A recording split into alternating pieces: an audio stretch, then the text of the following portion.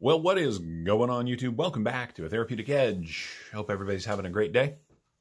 Do me a favor, guys. Hit that subscribe button and don't forget to hit the like button, which is down there somewhere. I would love to have you here on a regular basis, and every subscriber and every like does help the channel grow. That would be amazing. And now let's get to what's on the table. This is a new Kizer, reasonably new, a few months now. This is the Kizer Deviant. It is a superb pocket knife. It is very different from the Kizers that I used to collect, which were big and all titanium S35VN. This is white G10 and micarta. It is M390, which is a really, of course, excellent blade steel. And of course, Kizer does their blade steels very, very well. As you can see, this one is coated. There are a couple of versions of this one. This is, by every measure, an excellent pocket knife. It is, however, sort of the new thing that Kizer's doing. It is a little small. Now that's for me. And even then, don't get me wrong, I still get a solid grip on it. But as you can see, I'm running out of knife down here at the end. So this would not be one that I would pick up for my collection, but for most people with smaller mitts, I think this is a superb pocket knife. Now it is a liner lock, as you can see. Oops, excuse me. And let's see if we can get that to show up, even though it's very dark. There we go. We are locked up at about 30%, which is a really nice lockup state.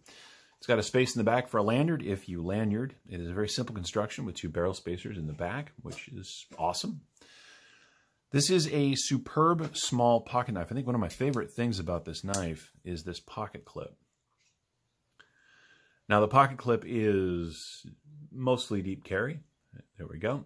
And the screws that hold it in place are completely flush. And it is down into the micarta, which is really, really nice. So nothing hangs up. It comes in and out of the pocket very, very well. Deployment is by thumb stud, and that is smooth and easy to do.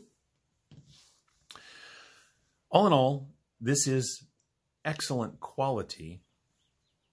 I just wish Kizer would go back to what made me like them in the first place, which is making big knives. But that, again, is not for everyone. I get that. That, of course, is one of the challenges of being both a reviewer and a collector, right? I have my own tastes that drive my collection. Companies tend to move in and out of that space, and sometimes they don't, well, they don't make the knives that I would like them to make. But I always want to be clear, you know, look, if the quality had dropped off, this wouldn't be on the table. That's not what happened here. It's just a little small for me. How small? Well, here's a pair of 3. You can see that these knives are almost identical in size. Now, the pair of 3 is a good size knife for most people, but for me, I run out of handle unless I use the choil, right? So this is a little small for my hand. That's okay. Let's do it up against the PM2. Ah, there we go. That's more my size. And as you can see, it is basically dwarfed by the PM2 here. Sorry, I'm having a... my dog was over there doing something and I got distracted. Anyway, if we put these all on the table at the same time, you can rightly see where this thing falls in the size. So if this is the right knife for you, this very well may be the right knife for you too. And in fact, the handle on this is more comfortable in here. So there's that. I really like it. I like it because what it signifies. It signifies that Kizer is still making really good knives. Would I like this better if it was 20% bigger? You bet. But that's okay. Not all knives are for me. As I've said many times on the channel, one of the lovely things, just fantastic things about knives is that not all knives are for all people, and that's okay. Your feelings, your opinion, your use, your whatever that drives you to want knives can be radically different from mine, and yet still be totally right. This is not an issue of right or wrong. It's an issue of personal taste and preference. So there's always that, and I think it's really cool. Let's go ahead and knock the specs out on this little kind of cool guy.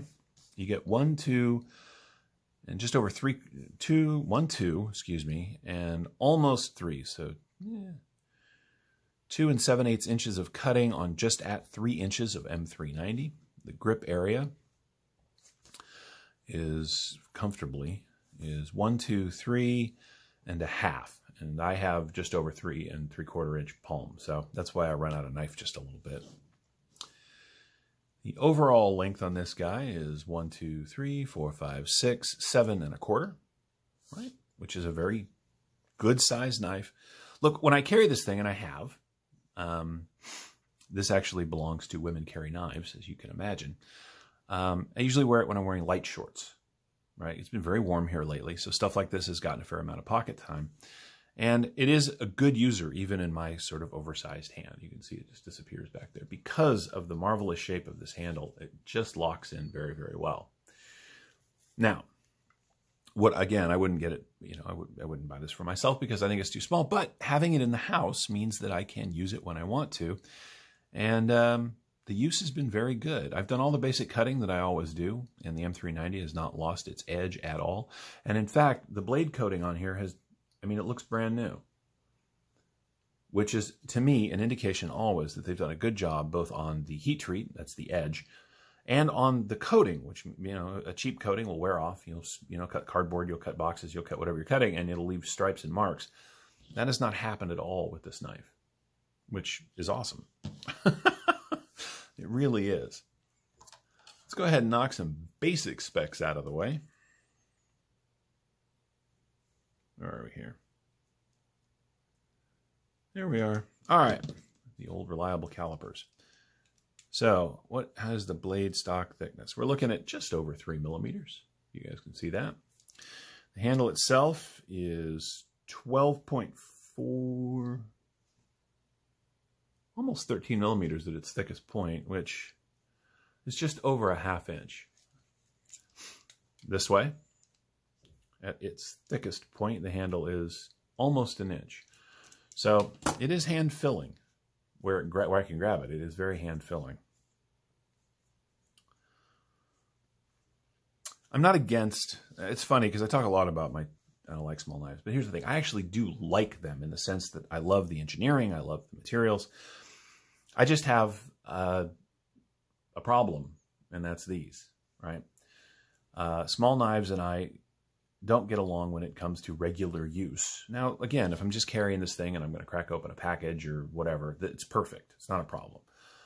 But on the days when I really need a knife, it's something that's got to be much more this size so I can get a really good lock-up grip on it, or else I end up with hot spots and all the other stuff. But most people, again, don't have hand... Anyway, the point that I keep making is that while this is not necessarily a knife for me, it is an excellent pocket knife. And if you are looking for a great pocket knife right around the 7-inch mark, to a little under 3 inches of cutting, because it is a 3-inch blade, it is legal in a lot of places that have a 3-inch limitation, which is really nice. And of course, it is beautiful. I mean, it's really well done. Enough so that, again, I wish there was an XL version of this so that my big old meat hooks could have something for me. But that's not the case. Let's go ahead and weigh it.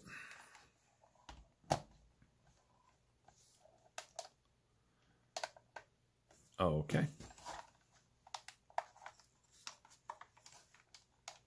There we go. Crappy, unreliable scale. It is accurate. It just doesn't turn on all the time. All right, so 3.6 ounces. So we're a little bit over the ounce per inch that is sort of the gold standard in EDC, but still, 3.6 ounces is nothing really. And for an M390 blade with this lovely kind of warny shape and the great, or sheep's foot shape, excuse me, and the great cutting that this thing does. Now here's the thing. It does have a flat at the top, so it's about an inch of drop, but they've managed, because it's only 3 millimeters, it comes down to a really nice edge. And because of the shape of the blade, even though you do have kind of a nice, let's get accurate there, you do have a nice tip on it. So it's not really that pokey. It is very slicing, and particularly for draw cuts. This shape of knife is just fantastic. So opening boxes, packages, that kind of cutting is the stuff that you do on a regular basis. The Deviant here may very well be the excellent choice, knife choice for you. And that's where we're going to go ahead and wrap it up. This is the Kizer Deviant. Proof to me that Kizer is still making really good knives, even though they seem to be flying under the radar a little bit right now. I hope you've enjoyed this look at the Deviant. I know I've enjoyed sharing it with you. I'm going to put this back in Women Carry Knives knife case now. Thank you so much for watching. Hope to see you guys in the next video. Take care.